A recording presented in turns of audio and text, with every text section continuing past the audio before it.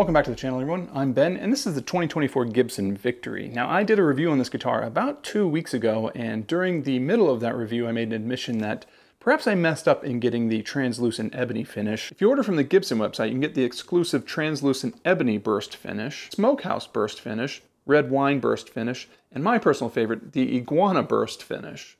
I'm kind of regretting not getting that finish. What do you guys think? So, of course, I edited the video, uploaded it online, and a lot of people wrote in and said, yeah, you should have got the iguana burst. And honestly, that's what my gut told me. And so, of course, I called Gibson up and I said, hey, can I please exchange this model for the iguana burst? And they said, sure, no problem.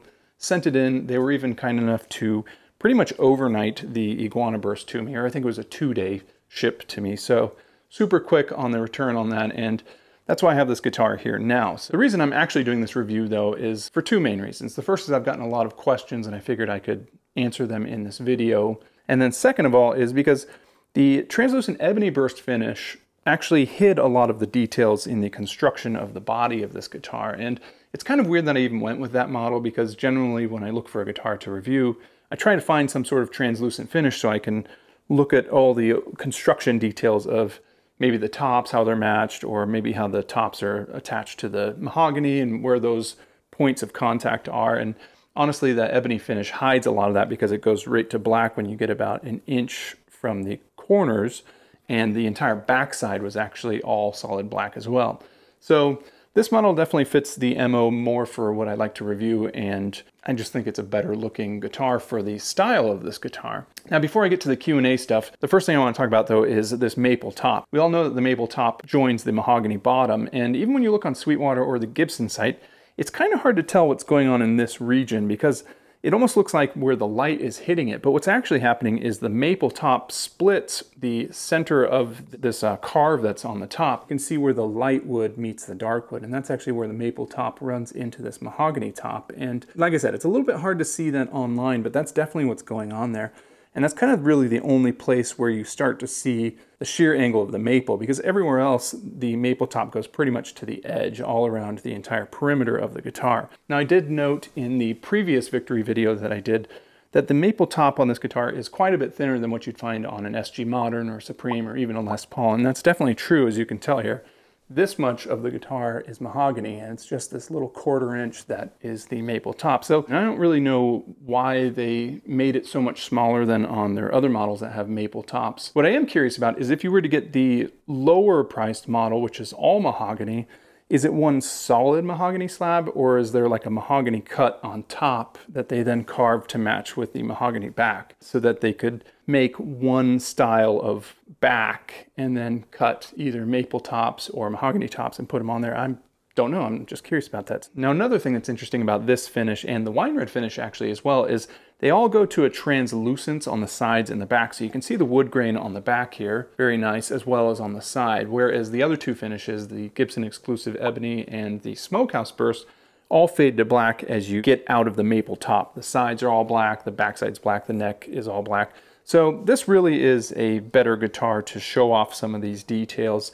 And I hope maybe these notes kind of help somebody that's curious about either the ebony burst or smokehouse versus the wine red or the iguana burst finishes. You'll definitely have to think about that. Do you want to see the wood grain or not? Do you even care? Really, who knows?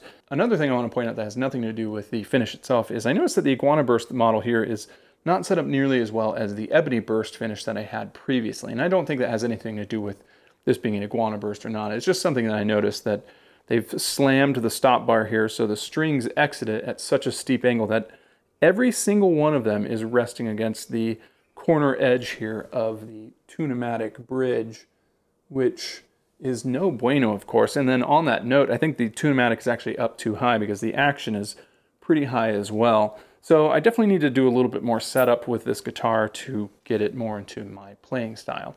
Now, let's move on to the Q&A for some of the questions that people have asked about the Victory, and hopefully this will save you some time from scrolling the entire comment section. Now, some of the comments ask if I've heard anything about Gibson releasing a tremolo system for their Victory models, and I have not heard a single thing about it. I haven't heard whisperings about it, but I wouldn't be surprised if enough people commented on it that they didn't release some sort of dive bomb system on this guitar here, because even as I commented on my last video, it really doesn't make sense that a guitar like this only has the stop bar option. Now, a couple other comments point out how this guitar seems to be maybe wholly inspired by PRS success, and one comment goes even so far as to say that the success of PRS has helped revive this model for Gibson. There's definitely no way to prove that or not, but what I think is going on is Cesar, the CEO over at Gibson, I think he's like an 80s metalhead, and he's just having the time of his life releasing these like old cult classic Gibson guitars and kind of putting a new fresh spin on it. And honestly, I'm all for it because it's kind of nice to get something new from Gibson that's not just an SG or a Les Paul reissue, even though I love those guitars as well. So we'll see if these stick around, we'll see how much success they are, but right now it looks like some of them are doing pretty good. The 70s and 80s Explorers and Flying Vs have been doing pretty good, so we'll see what happens with the Victory. Now, another question I got was from somebody asking if the neck was a little bit wider than what you'd find on a standard 24 3/4 inch 22 fret Gibson. It's a good question, and it's not something I addressed when I did my original review. So I did take some measurements.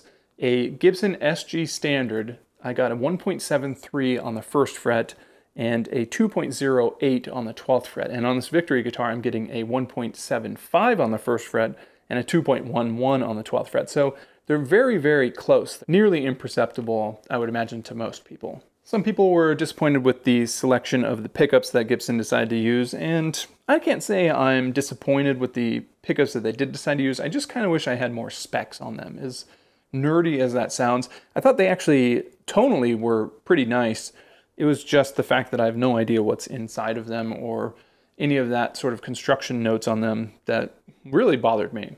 Now, another comment I got is asking if the body was a bit more offset than the original Victory that came out in the 80s. And honestly, I haven't touched one of those or played one or done much other than look at research of them online. In my opinion, they looked pretty even with the body, but if it was off a little bit or if they maybe came up with new tooling for this design, I wouldn't be surprised at that either. Now, I did point out in the video that some of the carving is a little bit different, and that's something that I noticed with my eye, but when it comes to the actual offset of it, that one's a little bit harder for me to gauge. Now, there's another group of comments talking about the price of this guitar. $2,500 for this model or $2,000 for the solid mahogany body, and I agree, it is a lot of money. I would never disagree with that statement. But some of those comments are saying, well, you could get a cheap Fender or PRS, and it's just as good, if not better. And that's kind of an interesting argument. I don't really necessarily agree with it, because if you look at a American-made PRS or an American-made Fender, which this is an American-made Gibson, they're just high-priced American-made guitars. PRS CE24 is going to cost you about $2,800, $3,000. That's more than this model. Or check out a Fender American Vintage Telecaster. Again, you're talking about same price as this, $2,500. So yeah, there are cheaper Fenders and there's cheaper PRSs, but they're called Squires and PRS SEs, just like there's cheaper Gibsons, and those are called Epiphones. Anyway, that is my update video on the new Iguana Burst Victory here that I have in my possession. And hopefully that answers some of your questions about the new Victory guitar. Thanks for checking out my video. I appreciate it, and I'll talk to you next time.